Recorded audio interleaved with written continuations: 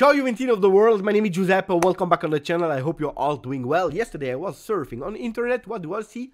Our boy, Kenan Yildiz went totally viral, all over the place. Not for a dribble, not for a goal, but for something particular. Actually, looks like internet is telling me he has a new girlfriend. And who is the new girlfriend? You will all know her, Madison Beer. True. Not true, what is real, what is fake, we'll speak about that later in today's video, but of course tomorrow there is something important, Juve Empoli, and I'm not here to tell you how important the game is. It will be again a sold out. The people that will travel to the Allianz Stadium, they already understood it, and you already know, we Juventini, we are all aware of the importance of Juve Empoli.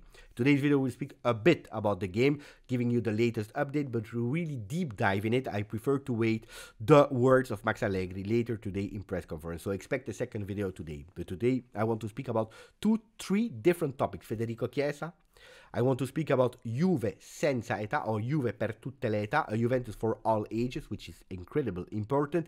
And then if we have time towards the end, I want to speak about Ceferin, president of UEFA, that is losing more and more and more his friends. And these kind of news, if we are anticipating it so early, well, they are important to understand what the future of football can look like in the future. If you didn't yet, please, maximum of like, continue to subscribe to the channel. You are doing a fantastic job. It cost you zero, and I think that you understand it now, that it costs zero, but it's helping me so much, so thank you for that. We start with the news, Madison Beer and Kenan Yildiz. Yesterday I saw a Turkish outlet that was writing it, breaking, Turkish player Kenan Yildiz is reportedly dating with Madison Beer. When I saw that news, I was smiling, I was saying, Mamma mia, after Dusan Vlahovic, we have a new player that is falling in love, a new player that probably love is bringing him there in the clouds, in the air. Everything is beautiful, everything is fantastic, and probably, you know, dating Madison Beer, well, it reflects on the pitch, because since 2 months, that's what they are saying, since 2 months they are dating. Well, since 2 months is actually where we started to see Kenan Yildiz. I was smiling, was happy, and then I said, before reporting the news, before making a video or putting in the Telegram group, wait a bit, tranquilli, I need to understand the origin of the news. So I started to investigate a bit, and I understood that it was a guy that probably had not a lot of things to do in his life, Massimo, that wrote today, Juventus Turkish player Kenan Yildiz, 18 years old, was playing games on Twitch with American model Madison Beer, 24 years old. Until there is no problem. You see, indeed, a beautiful Kenan Yildiz and a beautiful Madison Beer up and down that are playing together without audio. They have a nice conversation, they are smiling, etc, etc. Apparently they are dating since 2 months, and the news is even pushed that far that tomorrow, during Juve Empoli, Madison Beer will be there to support Kenan Yildiz. Beautiful, everything fantastic, until the moment that you realize that it's a total fake news. It doesn't exist at all, 0.0%. The guy, he had probably nothing to do, he wanted to make a joke, maybe not understanding, or maybe he knew already that that news would have gone totally viral. Guys, the good news is we are speaking about Kenan Yildiz, and you see that the guy is doing fantastically well, not only in the Juve world, but also the other people that are not supporting Juve, they start to have their eye on Kenan Yildiz, and this is because of the fact that he's doing extremely well. The minimal news on Kenan starts to be viral. That means that we are lucky, because when a player of 18 is going viral, that means he's doing extremely well. On the other side, well, it went viral because it's a crazy news that is totally invented. And we are living in a world that is starting even to implement AI, artificial intelligence. Pay attention. That's what I wanted to tell you. I started the channel for multiple reasons. One of them was to fight against these fake news. Pay attention. We are living in a world full of information, a lot, quantities that are reaching peaks. Unfortunately, the quality of information is decreasing more and more and more. We are swimming in a world of fake news. So before jumping, wait a bit. That's important. Now we speak about the field, about calcio, tutto sport, Juve per tutte le età, Juventus for all ages, where you see 4 players there. Felipe Anderson from Lazio, Djalo from Juventus now, officially. We see Adzic, a new player next season, and then you see Francisco Barido, that is 14 years old, a Juve from all ages, from the first one that is 30 years old, or yeah, 30 years old, Felipe Anderson, to 14 years old. Yesterday we saw the press conference of Djalo. I spoke about it, about the maturity, about the self-awareness, about the fact that he's ready. And that's a beautiful thing that we were not even expecting that he was that ready already immediately. Good, if you didn't yet, please watch the video of yesterday. So Juventus is going with a 23 years old because he's still young, Djalo. On top of that, yesterday we already anticipate you that Juventus was about to sign a 14 years old player, that is Francisco Barido, a new talent. Boca Juniors is in total depression because they are losing one of their jewels that probably they could have sold for so much money in 2-3 years. Well, Juventus is already anticipating familiar motif because the family wants to leave for work motifs to Torino, and that's where he will sign. So good news for Juve. And some people will tell me, Beppe, why are we losing time to speak about the 14 years old? Tranquilli, mamma mia. We need a midfielder today. We need some people that are reinforcing the team now, today. We were speaking about Anderson, about so many players, Calvin Phillips. We were speaking about Cope Manor, and now we are speaking losing time with a 14 years old. Why are we losing time? Now, I have to say, ragazzi, luckily, we are able to anticipate this news. Do you remember how we anticipated Mathias Soulé? Do you remember how we anticipated Kenan Yildiz? Players that were probably insignificant when we talk about them. Look at what they are doing today. And it's really relevant because in the tournée in America, when we saw Huijsen, Kenan Yildiz, Nonje, we were already aware about who these players were. A few years ago, we didn't know who they were. Now we know, and these players, look at what they are doing today, so it's good to anticipate. But I also want to credit the work of the management, because a lot of people will probably tell us, hey, Giuntoli, grande, fantastic work of Giuntoli. Look at how Juventus worked internationally, especially in Argentina. Mathias Soulé is coming in January 2020 from Vélez in Argentina. Barrenechea Enzo is coming in January 2020, also the same year, a month later, from Newell's, also from Argentina. It's true that 1 year he was on loan to Sion in Switzerland, so already in Europe.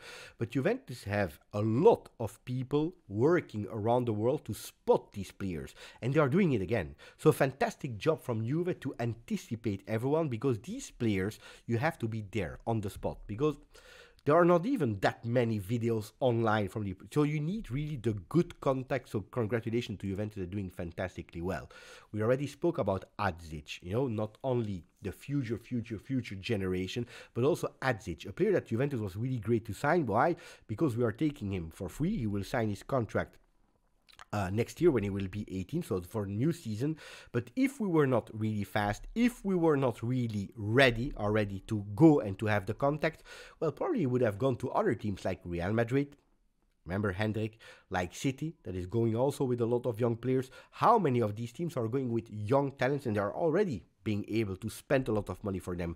So great work for Juventus. And then we arrive to another player, that is Felipe Anderson, that could join Juve next season. Why? Because the discussion, they restarted with Lazio, and for the second time they stopped. He will probably not sign the extension with Lazio, which means that at the end of the season he will be totally free. I already gave you my green line here on the channel, and I already explained you why. But it's true that if Juventus today, we have already a lot of young players and we are extremely proud about them, well, we can't have a baby Juve, only baby Juve, because this is not working in international scene, especially because next year we will again play that Champions League. Maybe, if we are lucky, depending on the result of Napoli, that first World Cup for clubs in USA at the end of 2025, or mid-2025. We need some players in quantity this time to also give some experience to the young players that are there. And Felipe Anderson for free, I can guarantee you that it's really beautiful signing. A player that is not considered a starter, but a player that can be really relevant for Juve. So I understand that you have different strategy. Players that are for free, that are not costing you a lot, not really excessive salary, with a lot of experience, that understand the league, that understand how the world is working, that already know different roles. Versatile players, can play on the right, on the left, offensively, offensive midfield. They can do a lot of things. Them adding them with the young players that we have that are growing is actually a really beautiful strategy. So for me, Felipe Anderson makes totally sense. Of course, we can't keep all of our players. And if we want to go for a name like Koopmanners between 40-45 million euro, we have to sacrifice some players because not all of them will be able to find a spot at Juventus. And one of the names that we were talking about since yesterday is Matthias Soulé, that a lot of you, and including myself, would love to see back at Juve, could be a name that can be sacrificed to other leagues. Yesterday, the latest rumors were saying that Al Ittihad, a club from Saudi Arabia, was already ready with a verbal offer, but ready to send a written offer to Juventus for an amount of 30 million euro. And they are also ready already to increase that offer. We are speaking about one of the richest clubs of Saudi Arabia. They can even increase if they really want Soulé. They also have a long-term contract for the Argentinian player with a lot of money. What would Juventus do? What need Juventus to do? Well, we know it. We need to sacrifice at a certain moment some players. If we want to go big on the market, reinforcing ourselves with experienced, strong players, especially in the midfield, but also left back, right back, we have to pay attention to what we are doing, and some names, unfortunately, they will go. Maybe a Soulé, maybe a Leaning Junior. So accepting 30 million euro, 40 million euro for Soulé is an option that is realistic. On the other side, Soulé to Al Ittihad, the rumors are saying the first time he said already no. They will probably recontact him maybe with another offer. I hope sincerely, wherever he goes, Soulé, that he's not going to Saudi Arabia. With all the respect for the project that they are starting to buy or to work on, I think that he needs to finish it here at Frosinone, and then or he comes back to Juve, or maybe he upgrades himself in another league, or maybe in Serie A, a bigger team, or maybe to Premier League or whatever, because I really believe in the potential of the kid. And I would be sad to lose a bit this track because Saudi Arabia will maybe become one of the top leagues in the world in the future, but these young players, I believe that they can give still a lot to European football before starting to look at the big money. Anyway, that's my thought about Soulé, so I'm happy that the first answer is no. Let's see what will happen there. Gazzetta dello Sport is speaking about Dusan Vlahovic. Again, we know it. Gazzetta dello Sport is the first sponsor of our 23 years old Serbian player, and they are writing Buon anno Vlahovic, good year Vlahovic, double page interview, or not interview, but article about him, saying it is the year of Dusan Vlahovic. 1 goal every hour. He never started that well. He's doing even better than the beginning of the years when he was at Fiorentina. I'm super happy when Gazzetta dello Sport is speaking that well about Dusan, because that means the consequence that Juventus is doing well. I'm super happy for the guy that received a lot of criticism in the beginning of the season. Hopefully he can continue to do like that. On the other side, on the right side of the page, you see that Federico Chiesa is having a difficult start of the year.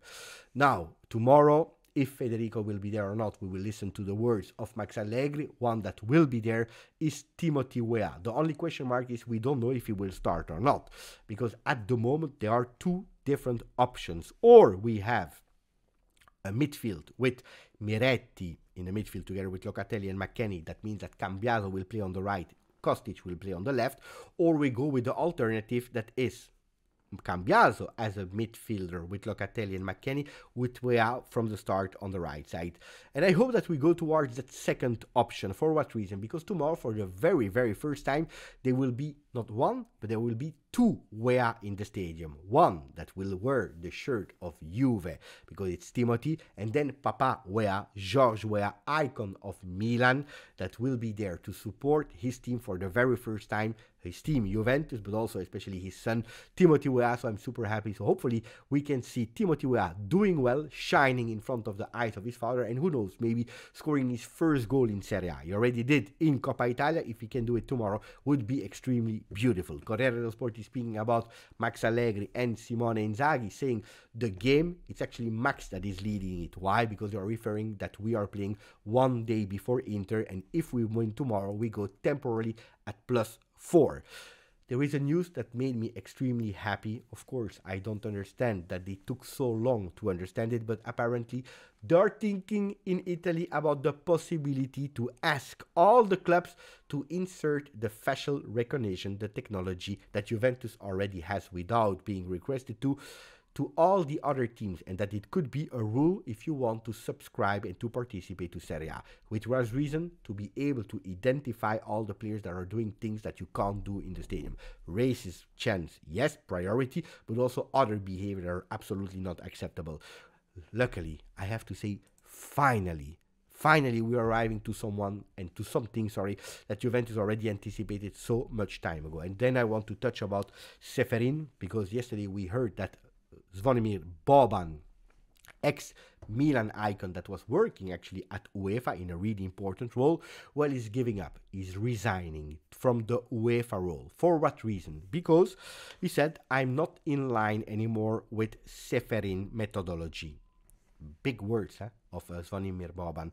What is actually referring to? To the fact that Ceferin, that always fought against multiple election of the same presidency because he wanted alternative, now that he's president and has already been elected for a second time, he wants to change the rule, making sure that he can again be elected for a third consecutive time until 2027. Whereas Zvonimir Boban is saying, no, this is not working, because what he was fighting for, he's now just changing it, making it looking like a dictature. He's omnipotent, he has all the powers, and these are things that I'm absolutely not in line with. What was the answer of Ceferin? He said, I don't need to answer him. He doesn't even deserve my reply, my time.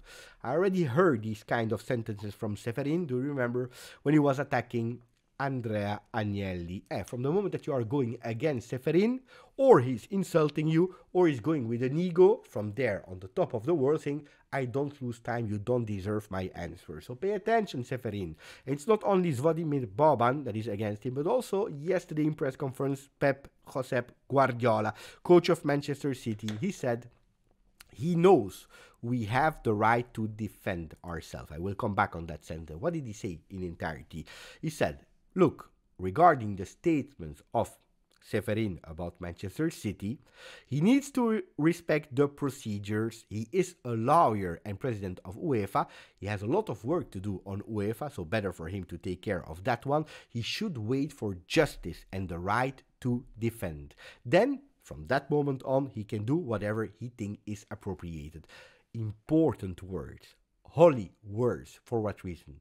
Because he's saying something that is important. I don't know the charges against Manchester City. I don't know if they are right, if they are wrong. I don't know what they did. I have already enough problems with Juve to take care of, so I don't know about Manchester City. But if there is one thing that is true, justice said, we will plan the court, you have time to defend yourselves, and after that there will be an official punishment or no, or you will be free, whatever. This is something that has not been given to Juventus. And I'm happy that in UK, they are speaking about it, it goes on front pages, and from that moment on, it disappeared, and nobody is speaking about it anymore. Because you are respecting all the steps, the procedures, without putting Manchester City or whatever club as you are guilty, without having the chance to speak, to defend yourself. A right that has been denied for Juve with the complicity of Federazione Italiana Gioco Calcio. We were taking immediately the 15 points. We had to wait. We had no chance to defend ourselves. The same thing that has happened in Europe, where we were there, and you remember the Gazzetta dello Sport big titles. UEFA is potentially thinking about taking away from European competition Juventus for even more years. If you go in Google, you can even find that they were speaking about 5 years exclusion to European competition, where Juventus at a certain moment said, we couldn't defend ourselves. We were obliged to go for a plea deal. Why is Manchester City able to defend themselves and not Juventus? You will tell me, Manchester City is stronger than Juve as a club. Maybe, maybe not, I don't know. But the real reason is that you have a support of respecting the rule from England, where in Italy, Federazione Italiana Gioco Calcio, they actually took sides from Juventus. They didn't defend their club while they were supporting UEFA. And that's a really thing that we don't have to forget, that we don't have to omit when we are speaking bad about our team in the difficult moment that we are, that we can't go on the transfer market, that we are not thinking at instant immediately, but we are working with youth from the future. Why are we not a top club? Why can't we compete with the big clubs from Europe? You know, there is a big difference in how Juventus has been treated. Never forget that. That's an important one. Anyway, long video also today with a lot of topics. You will see probably my face again later today in a second video speaking about Massimiliano Allegri press conference. Grazie, forza, Juve.